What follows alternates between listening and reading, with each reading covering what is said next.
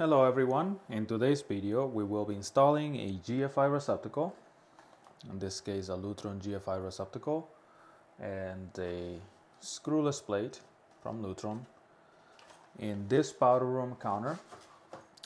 In this case we have line and we have load.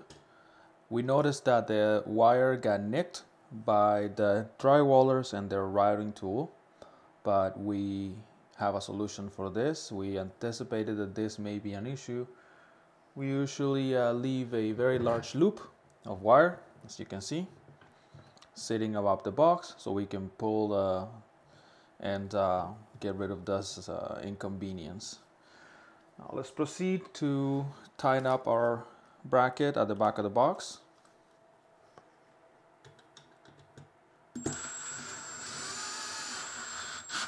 Now our wire is secure. Then we can trim out the damaged part. We label our wire above where the loop is sitting and also inside the box, so we never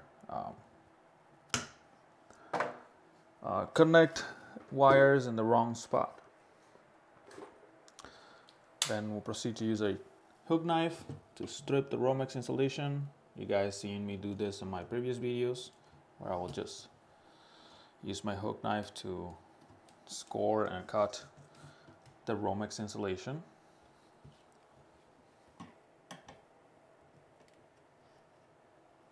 And same with the other side.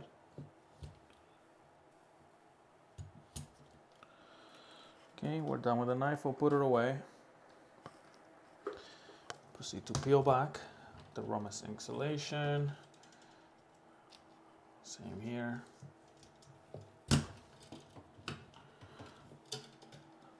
Then we can use our side cutters, and as I showed before, I like just cutting right there, the back, just nicking the Romex insulation a little bit. You pull it, it comes out. Here's our load. Do the same for the line side. Just a little nick on each side. Pull it, and here's our line. Following step is to ground our box. This is a metal box. We wrap the screw clockwise with our ground wire, and then we tie it.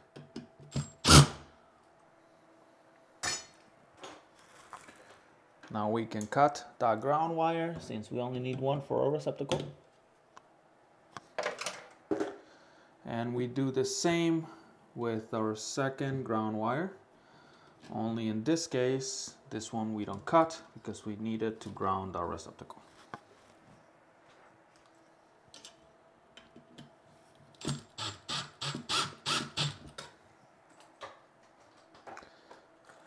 Here we have our Lutron 15 amp tamper-proof GFi receptacle,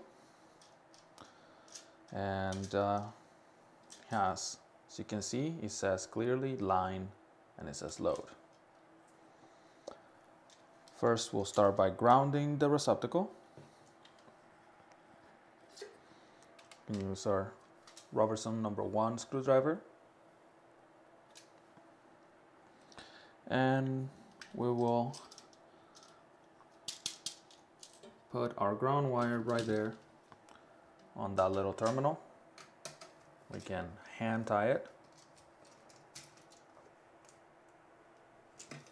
Get a tug, solid, it's in place.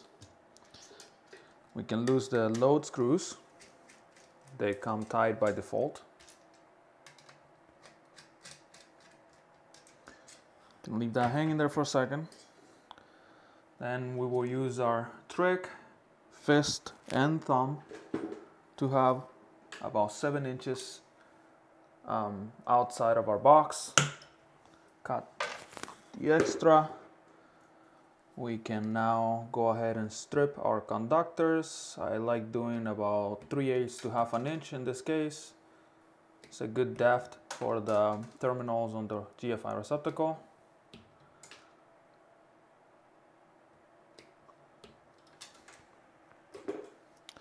So first we'll connect our line side, and if you look in the back of the GFi, you have the line side and then you have your load side. And the screws, you have a silver side and you have a brass or copper looking side, gold side. That's where your hot sits. It's also labeled right outside the GFi receptacle.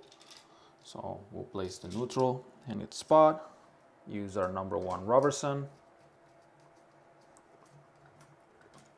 hand tied, give it a tug, no copper extruding out of the terminal, which is perfect. We'll do the same on the line side.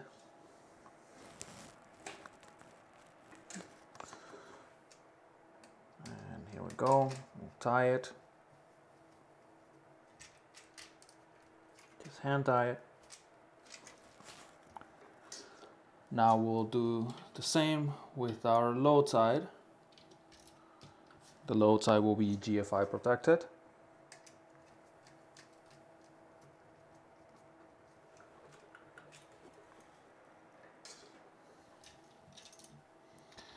And the neutral on the load side.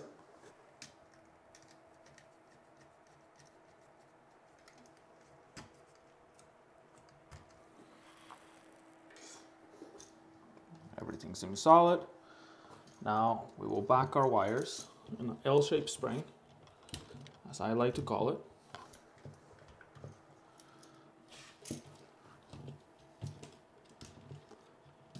Make sure wires don't get crushed. The back of the box, there's no issues. Now we can use our driver with a Phillips bit.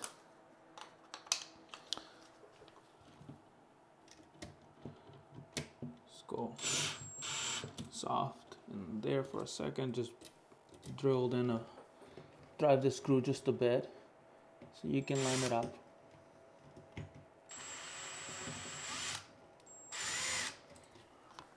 Perfect.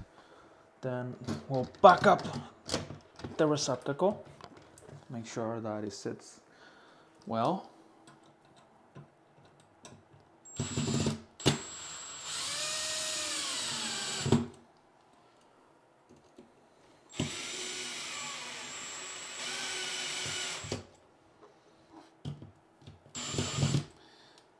Slowly tie it up.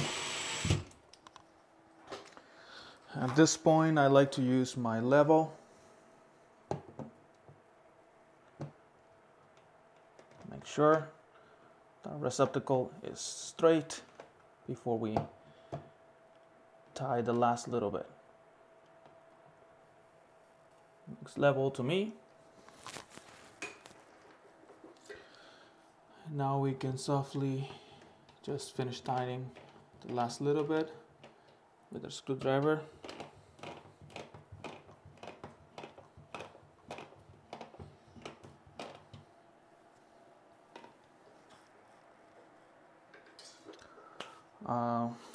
Next is the installation of our plate.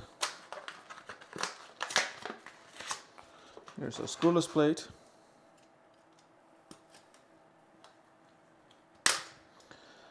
We will place the mounting bracket in position. And this time we can use our driver with our Phillips bit just to mount it.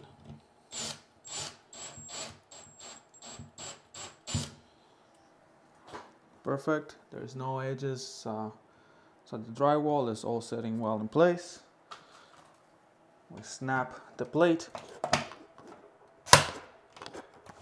and there you guys have it. It's not going to reset because the power is off, but once that you turn on the power, there will be a red light. You push this button and it will reset and everything will be powered on. And there you have it. That's an easy, quick GFi installation on a powder room or a washroom. Thank you for watching. I appreciate your support. If you have any questions, please leave it on the comment section below. Subscribe and stay tuned for more videos. Have a great day.